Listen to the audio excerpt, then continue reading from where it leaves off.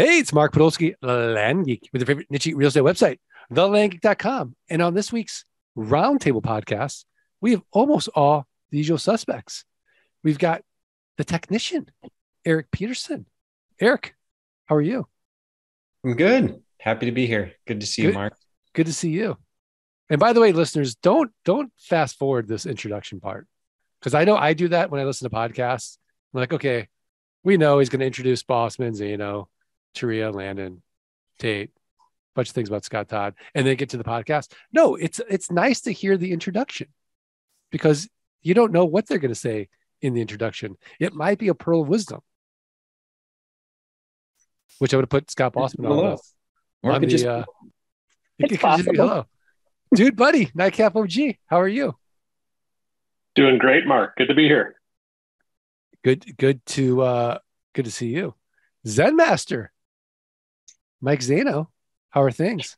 Going great, thank you. Good to see you. Teria Harris, she is furious. Teria, put in the reps, Harris. How are you? I'm well. How are you? I'm well. Is your partner in crime next to you? He is. All right. Landon. Wait, is it Coach Landon? I still don't know what Landon's nickname is going to be. It has to come organically. I don't know. Just call him Biceps. Yeah. I love that one.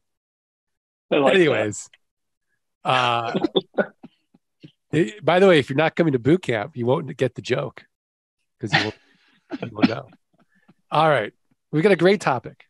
So for our coaching clients, we have a WhatsApp chat.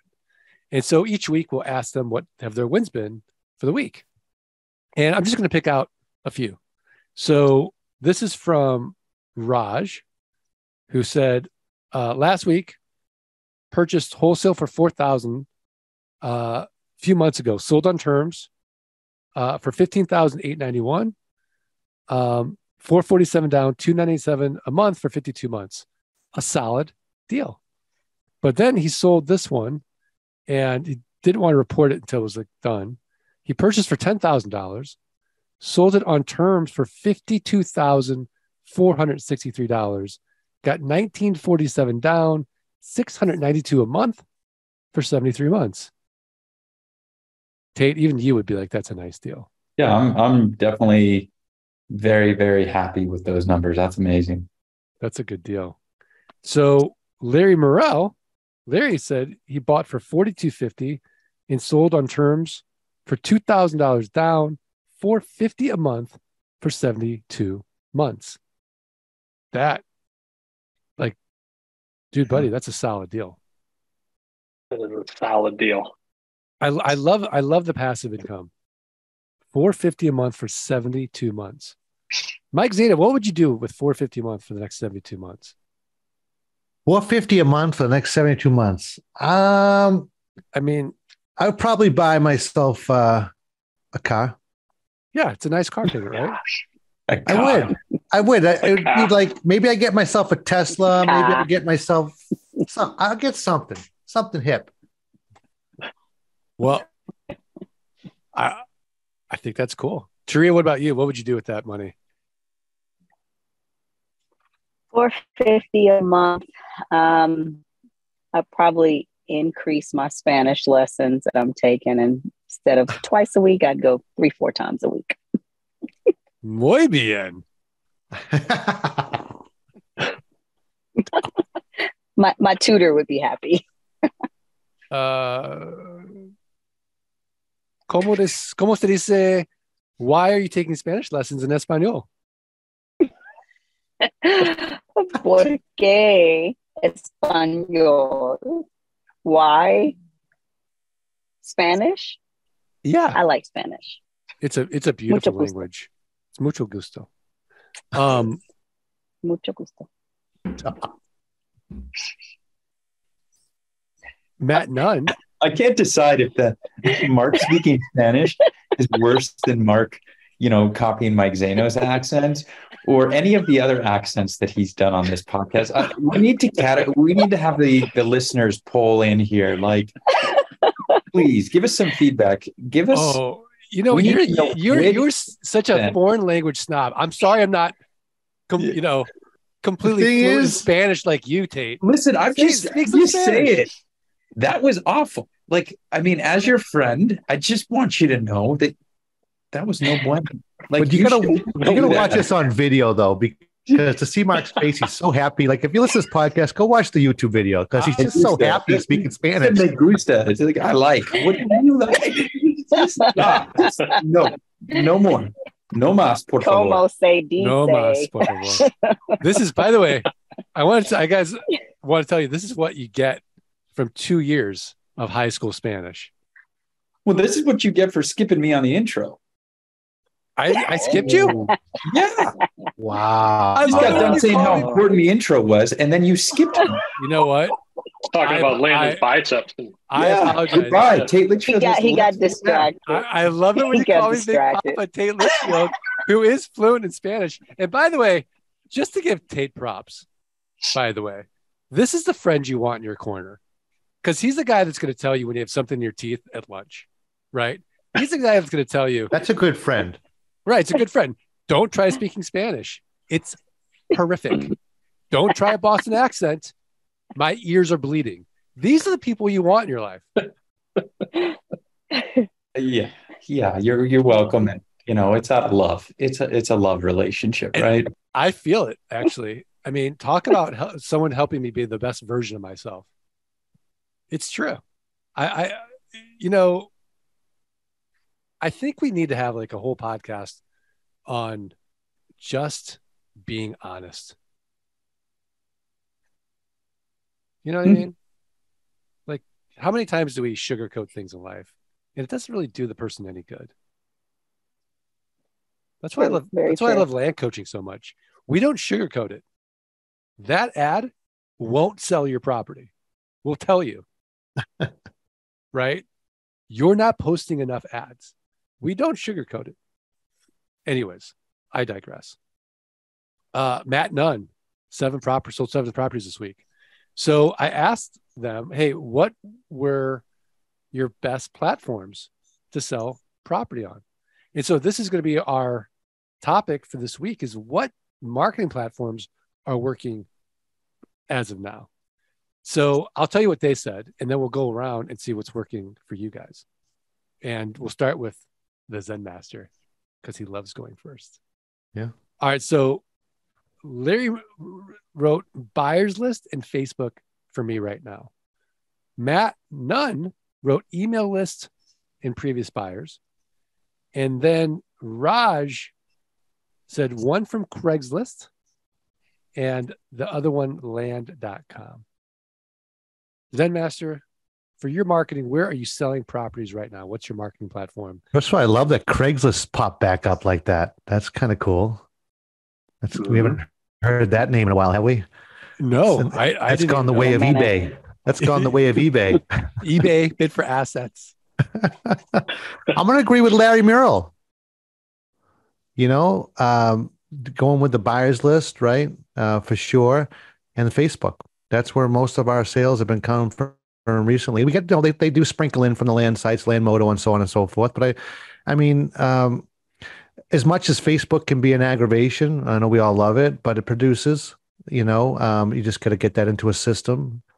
And the buyers list, it's like, as you say, Mark, it's the one thing that we own, right? They can't take it away from us. They can't tell us to get off the platform, so to speak.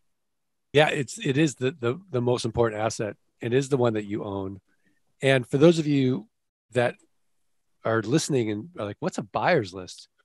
So a buyer's list is using a software program. Let's say it's Constant Contact or Aweber, MailChimp, one of these third-party softwares that are what they would say is the good neighborhoods for your internet service provider. So those emails will get delivered, and they have to be permission-based. So typically, if you go to a website, let's just pick on Erik, like landopia.com, you'll see in exchange for your email, he's going to give you something of value.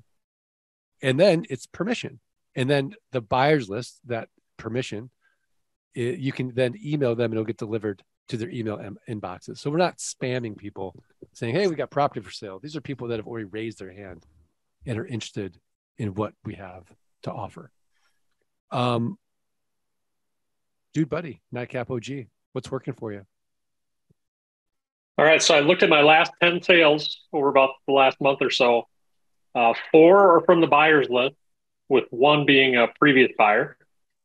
And then after that, I'm evenly distributed. I got 2 from Facebook, 2 from Land Moto, and 2 from Land Flip. Fantastic. Teria Harris. I was just pulling up ours right off the top of my head. I think Facebook has always been just a good platform for us, as irritating as it is. We tend to do about 40-50% of our deals on Facebook. But after that, our buyers list, and then Land Flip. Okay. You know, it's funny because Land Flip has not gotten any love, I don't think, in years on this podcast. And now it's starting to get a little love. Maybe they're doing some different marketing. I don't know. Teria? Potentially. And I think some of our properties in certain areas do better on there than others. So it may also be just what area your properties are in. Some platforms tend to do better than others. Okay, great. And as always, we have to give love to landmoto.com, our platform of choice, for sure. Erik Peterson, the technician, what's working for you today? Well, we follow that philosophy of we want to be everywhere. And because we're everywhere, we see sales from everywhere. So looking at the last 8 to 10 sales, I'm seeing them from land.com. I'm seeing them from our website. I'm seeing them from Land Moto. We've got one Facebook, a Craigslist, Land Century, Land Flip. So everyone is pretty much represented there. But I think, let's see, we had 2 from Land Century, which, you know, traditionally, if I'm being honest, is not that great of a platform for us. But what we do tend to see is we'll get, I don't know, a handful of sales a year from that platform. And for what we pay, it's worth it to us to continue to market there. The lands.com continues to just, you know, be a steady platform, Land Moto as well. So yeah, I mean, a little bit of everybody. I guess the one thing I'll add, you know, Facebook is getting lots of praise, but from my perspective, Facebook is not working as well for us anymore. I would say over the last, I don't know, 3 to 6 months, we've seen a decline in the number of leads we bring in from Facebook, and we're not putting as much attention on that platform anymore either. And Craigslist is one of those platforms that we're looking at again, and it's working okay. We've had some sales. Mm-hmm. It's I mean, it just goes to show you. I mean, you have to be platform agnostic because they constantly change. You have to constantly adapt and be looking at these other platforms.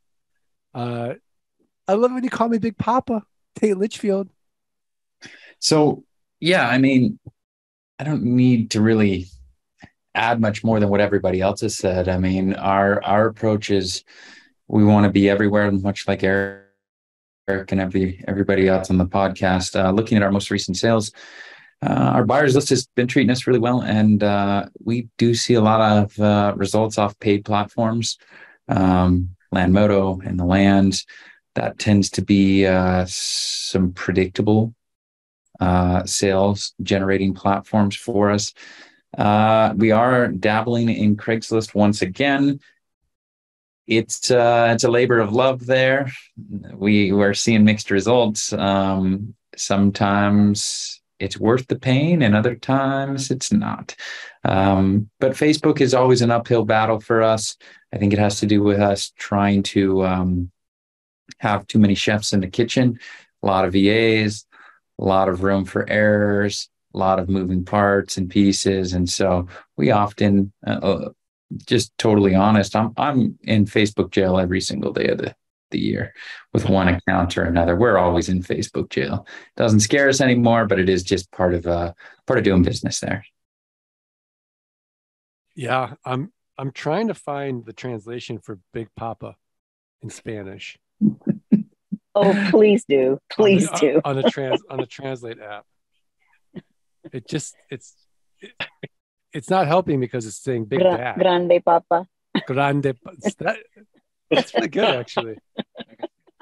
Because now I'm going to be saying, I love it when you call me Big Papa in Spanish only.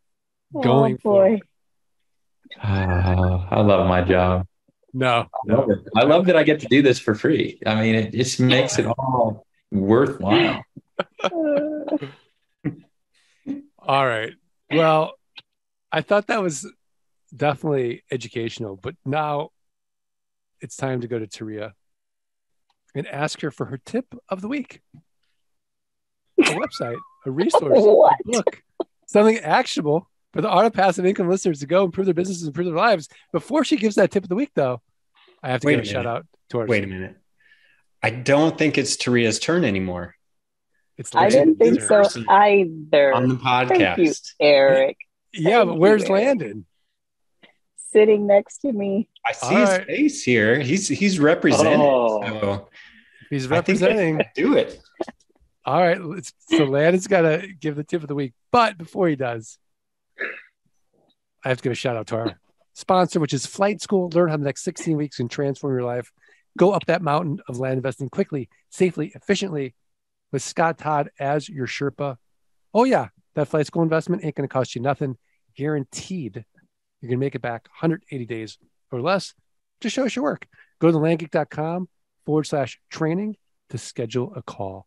Thelandgeek.com/training to learn more. Landon. Mark. What is your tip of the week? Well, Mark, I'm going to always come through for you because I'm clutch. That's what I do. Now, awesome. I'm reading a book right now. It's called The Great Mental Model. And right now, it's only on volume 1.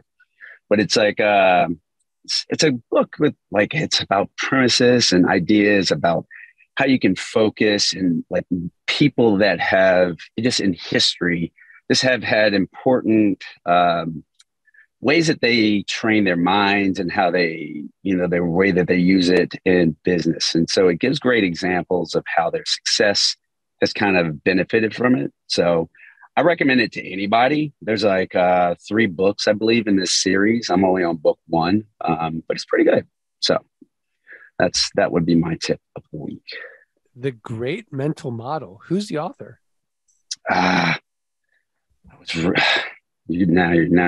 Now you put me on the spot. That's okay. I'm going to look it up. Shane Parrish. Shane Parrish. Yes. So Shane Parrish has a great podcast, The Knowledge Project. And he's all about these mental models and thinking more clearly. That's a great tip of the week. And if you guys haven't checked out Shane's podcast, he's a Canadian. He gets really big intellectual guests. He has not had me on the podcast yet. So, but you can't judge him for that. But otherwise, he has great guests for sure.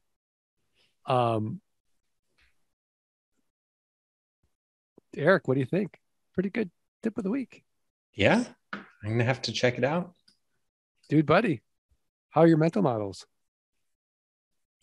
Well, I'm sure they need work in that continual process of evolution, right? So it's definitely something I would check out. I have a simple mental model that has served me very well. And the Zen Master, I think, will.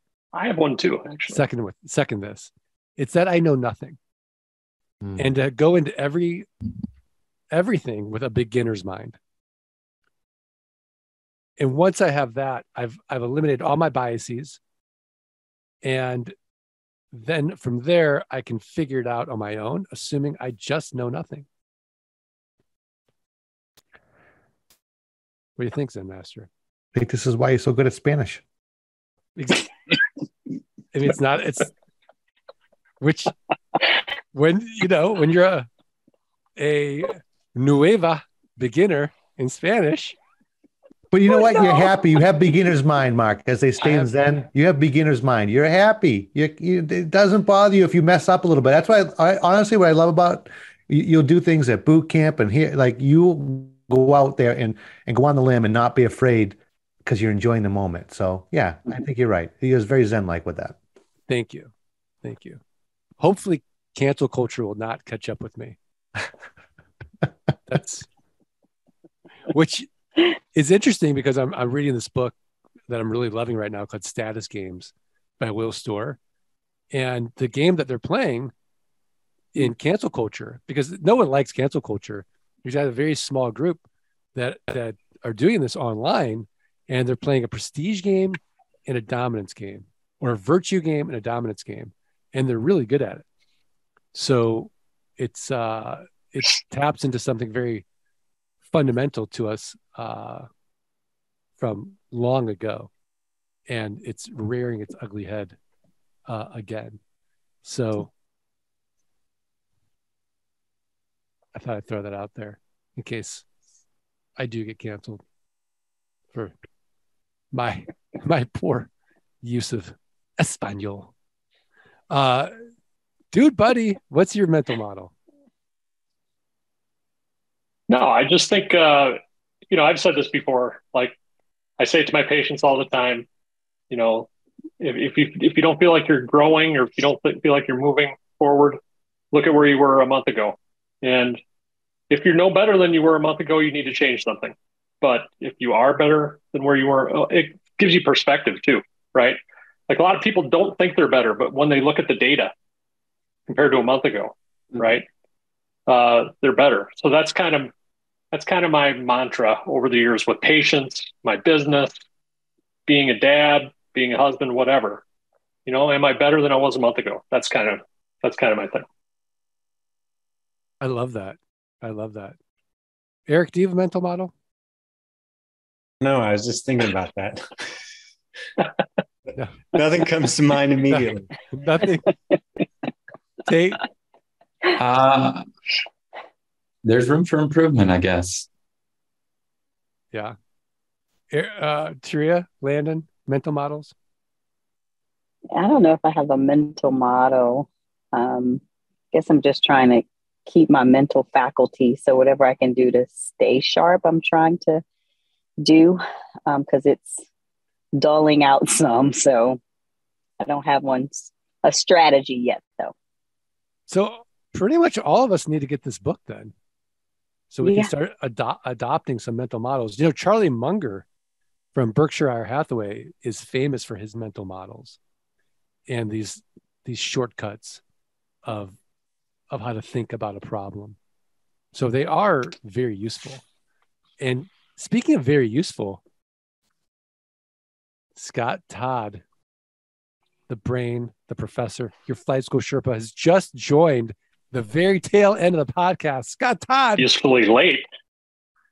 How nice to show I thought I was here for a coaches meeting. Honestly, I'm walking on something I don't even know I'm talking about here. It's just a quick question. Do you have a mental model? Do I have a mental model? Like to solve problems? To solve problems in life.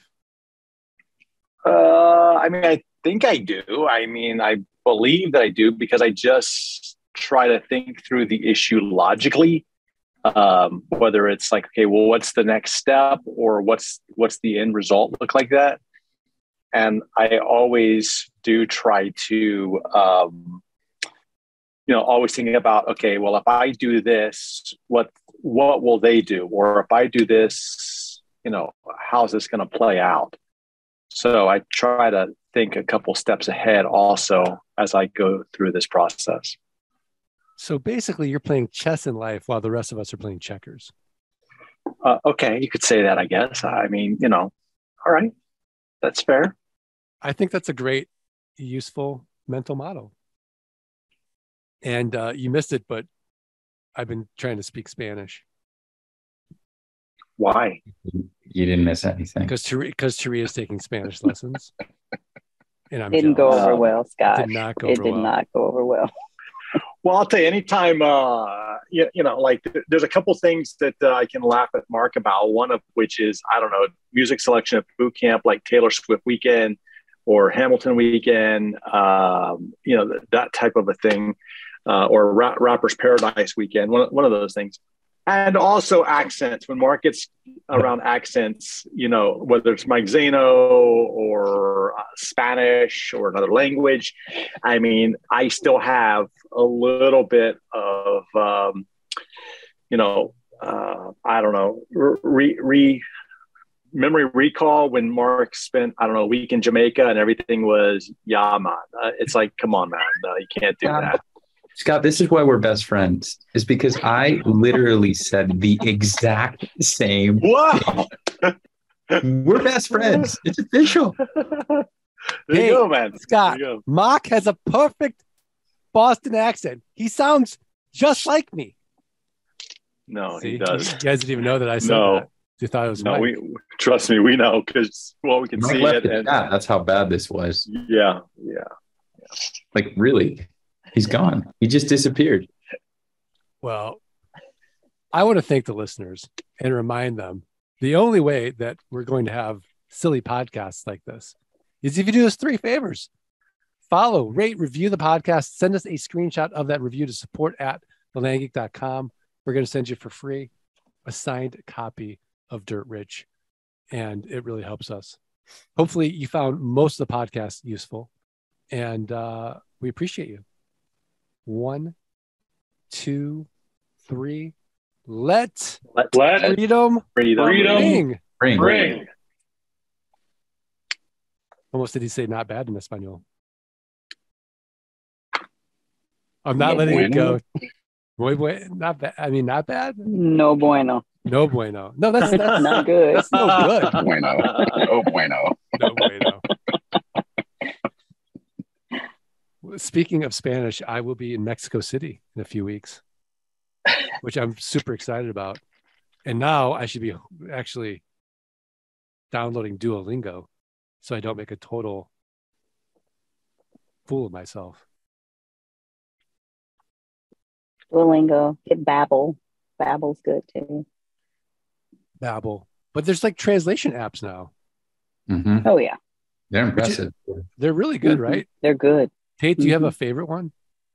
No, I mean, for Spanish, I don't need one.